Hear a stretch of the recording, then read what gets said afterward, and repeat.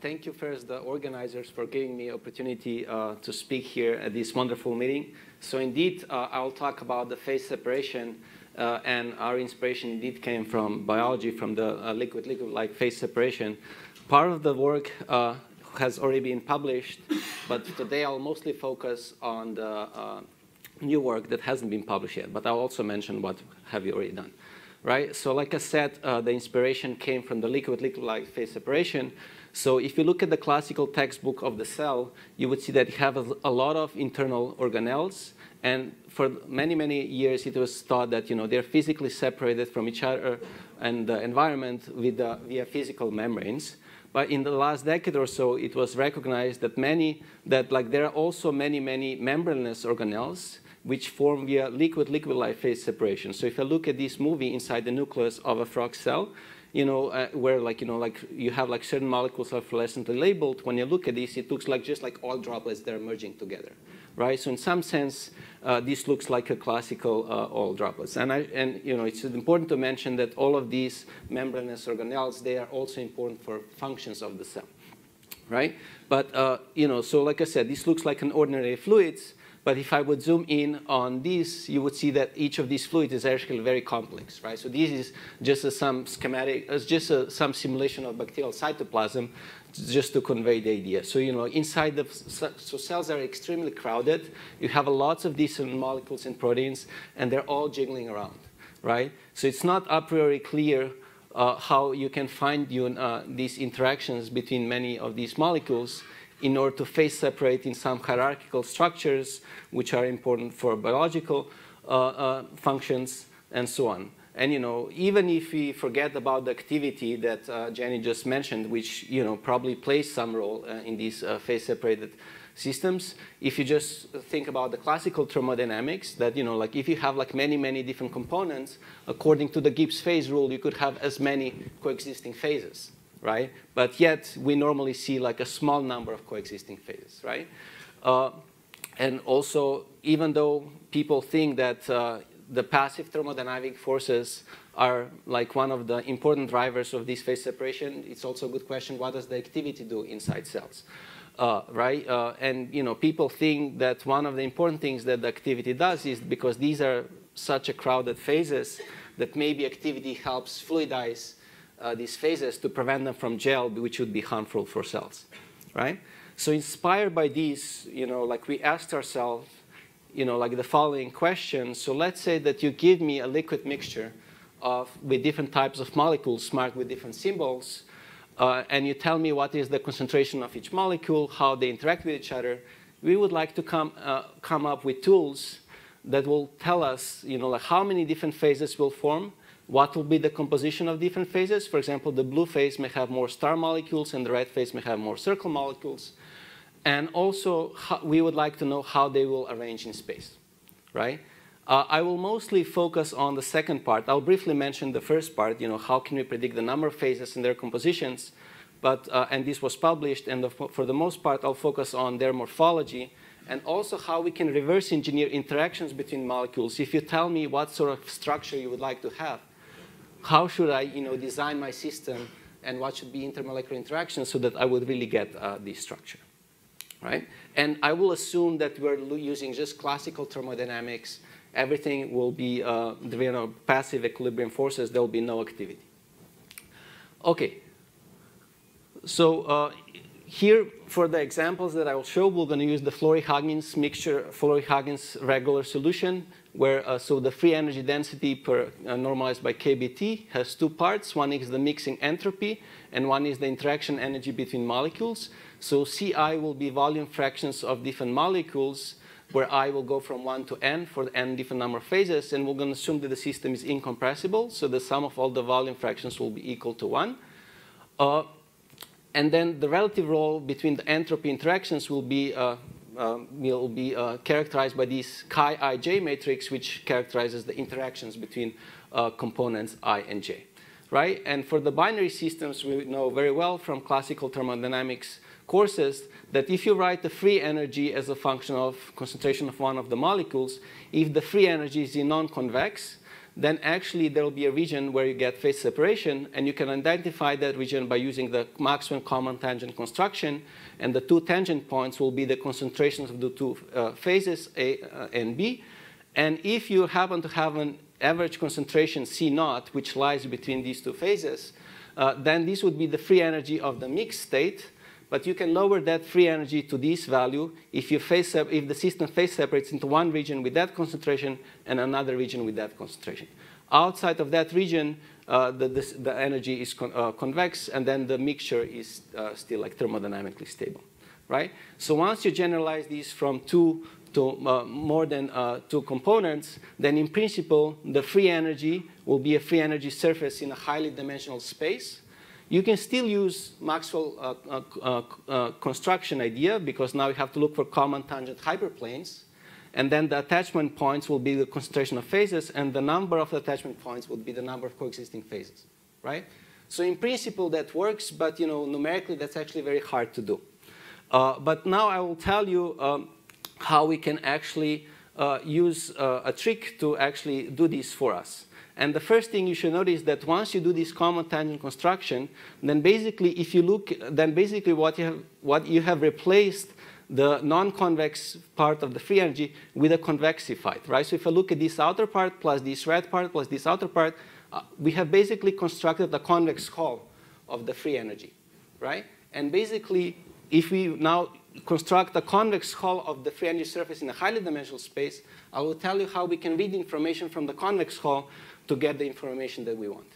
And this is what we published previously in the soft matter paper, and we were inspired by this PRL paper by Fabrice Talmans and Carlos Marquez's group in France, where they designed this algorithm for ternary mixtures, and we generalized it to more than 3. And the idea is the following. For ternary mixtures, you have this ternary plot, where this is the whole phase space. This would be pure component 1, pure component 2, pure component 3, and every other dot is some uniform mixture. You calculate the free energy at this discrete point. You run a convex hull algorithm. So now you have a convexified free energy. And when you project it back on this ternary plot, you see that some triangles are still small, but some triangles merged, and they got stretched. And basically, they figure out how to read off this information to construct phase diagram. Basically, the small triangles are the one where the uniform mixture is stable, but the one that got stretched, that's where you can have 2 or 3 coexisting phases. And basically, the ends of these triangles tell you the compositions of the phases. So if you have a concentration here, it's going to phase separate into this phase, and that will be the 2 coexisting phases.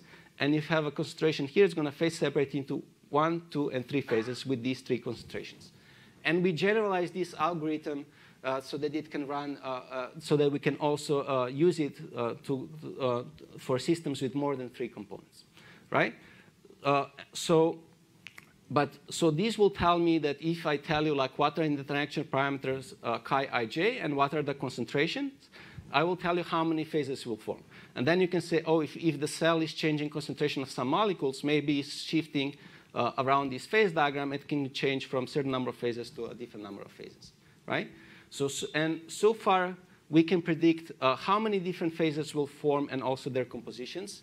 But because this is bulk thermodynamics, we cannot say anything about how they will arrange in space, right? And this will be the focus of the second part of my talk, which is new and unpublished yet. OK, so now what we will do is now, if I actually want to figure out how they will arrange in space, then I also need to take into account the interfacial energy between different pairs of phases, right? And in the Flory-Huggins model, we have to add these gradient terms, which will take into account of the interfacial energy. So here we assume, here you have the same chi-ij interactions as here. Lambda is characteristic width of the interface. And here we assume that the molecules are small and they have a short range interactions. That's why I have the same chi-ij here. If you were dealing with polymer blends, then this would look slightly different.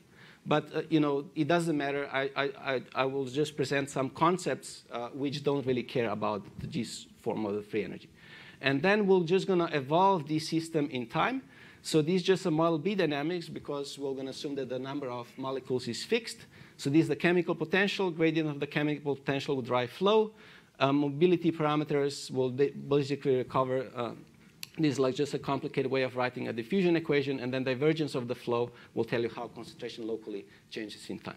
In principle, there's also a random like thermal noise here, but we'll neglect this and we'll only focus on spinel decomposition, right? And if I run this for a few different systems with different concentrations and interactions, we're going to get like quite different morphologies, right? We get the usual oscillate ripening where these structures, they coarsen over time and then the small droplets will disappear. And now we would like to know what determines these morphologies. Of course, what's important are surface tensions. So if you have 3 phases, alpha, beta, gamma, with 3 surface tensions, the surface tensions will determine topology. So if every surface tension is smaller than some of the other 2, then these triple junctions are mechanically stable because you can think that you can have a force balance between these 3 forces. But if one of the surface tensions dominates, and then so it's larger than the sum of the other 2, then the other 2 forces will never be able to balance that one. So if the 3 of them find together, these alpha beta surface tensions will pull them away, and gamma will come in between in order to try to get rid of this unweighted large surface energy, right? And once we know the compositions of our phases and we know how they interact, we can use the Cahn-Hilliard formalism to estimate surface tensions, right? So now if you know our surface tensions, we can just look at these inequalities and we can tell you locally whether it should look like this or it should look like that. What will be interesting is once we go beyond 3 phases, it will be useful to think about this topology in terms of graphs, where each node corresponds to a phase, and if they share an interface, we're going to make a link. So here, all phases are in contact, so we have fully connected graph. Here, alpha and beta are not touching each other, so we have one link missing. OK, so surface tensions will determine topology.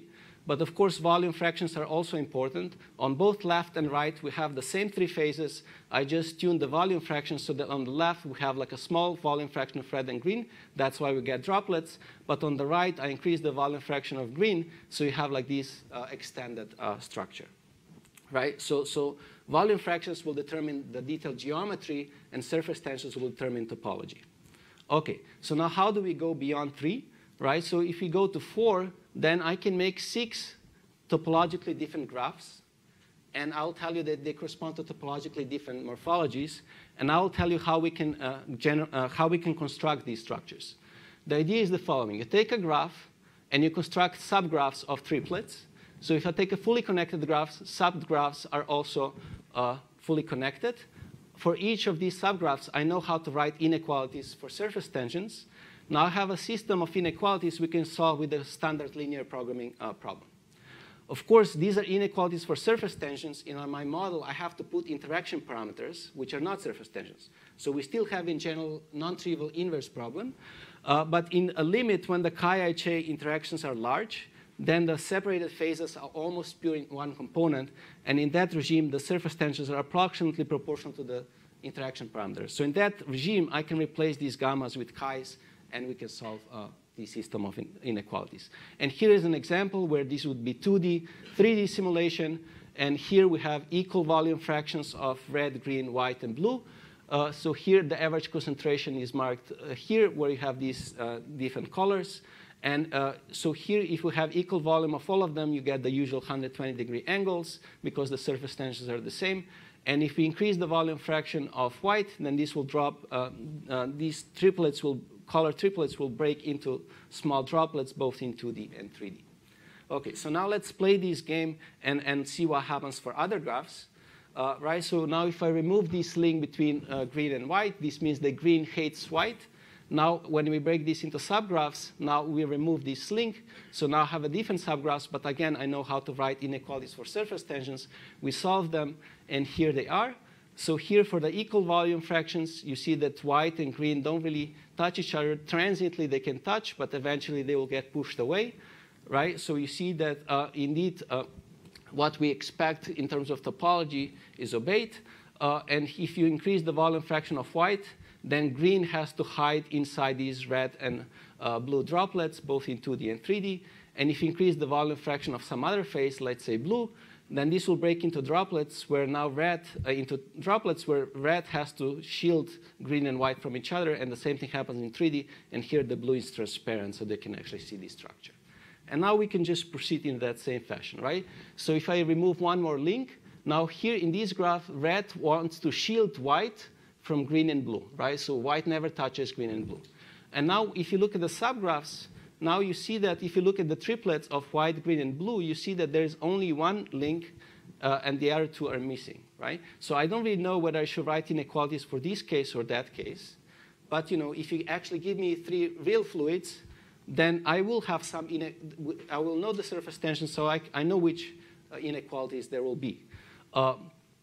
So basically, this will tell you that there are multiple ways of achieving the same final topology, because I can assume either that case or that case. Transient dynamics will be different, because here the white, green, and blue are happily sitting together, but then the red will push them apart. And here the blue will go in between green and white, and then the red one will push them apart. So the final state will be the same, but transients will be different, right? And here are the cases where you indeed see that white is hiding inside red and never sees green and blue. If you increase the volume of white, then you have like these green and blue droplets. They're coated with red in 2D and 3D. If you increase the volume of blue, then you get like these red ears with like white inside and so on. Right, so again, by tuning the volume fractions, you can get drastically different geometries, but the topologies is the same because it only depends on surface tensions. Okay, and if I would assume, so if I would assume different, so case 3A and 3B will give you the same structures regardless of what I assumed for these surface tensions. So there are multiple ways of getting the same structure. This one will be interesting. So here is a diamond graph, where all the subgraphs where the triple junctions are unstable. And if I play this movie with equal volume fractions, notice that you get these quadruple junctions both in 2D and 3D. They're stable. This is not what you would expect. Normally, you get like stable triple junctions, but not quadruple junctions.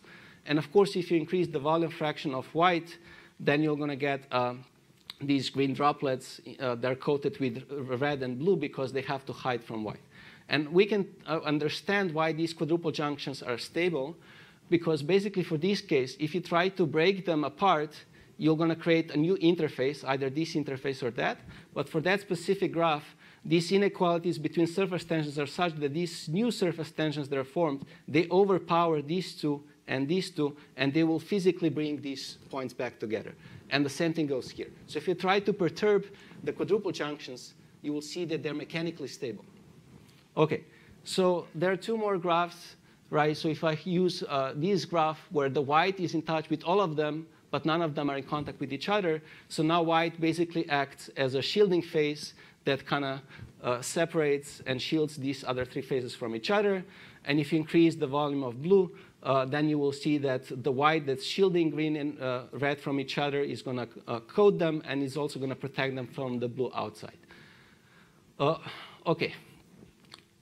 So I'm almost done, right? So there is one more graph that I showed you that I haven't shown you yet. So this is a line graph, and it's this line graph that leads to these hierarchical structures when you have a lot of white.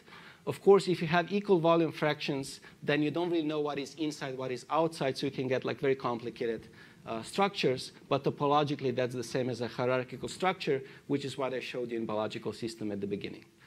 Okay, so now we have, with these graphs, we have a way of classifying all topologically different prescriptions. And I also showed you a little bit of a procedure, how we can reverse engineer surface energies in order to get these different structures.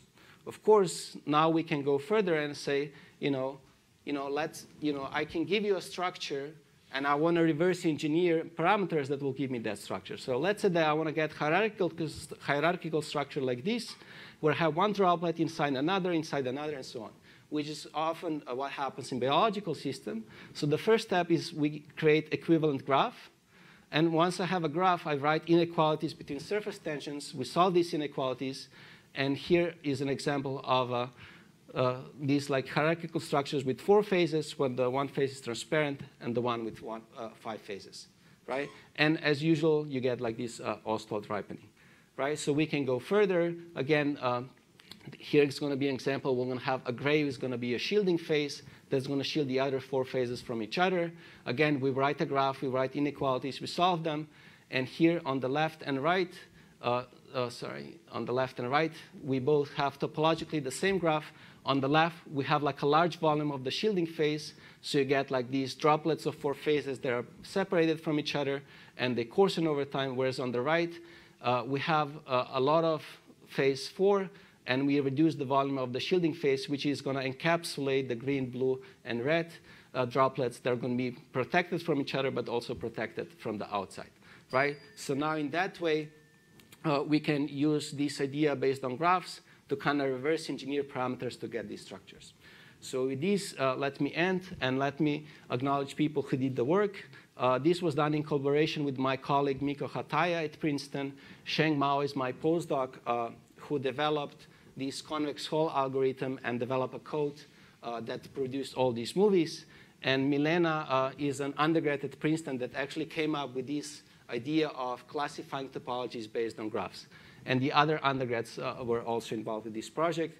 And let me just mention that 2 summers from now, I'm organizing a KTP workshop in Santa Barbara on the physics of elastic films. This is going to happen between May and July.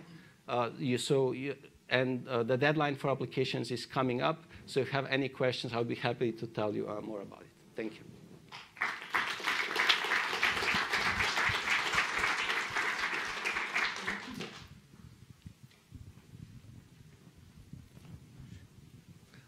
Hello, thanks for this talk.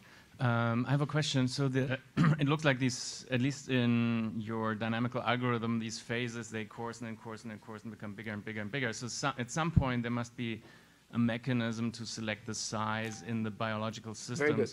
And I'm wondering whether this mechanism might actually interfere with the morphologies that you find here. Okay, very good. So often, so here we only considered liquid mixtures.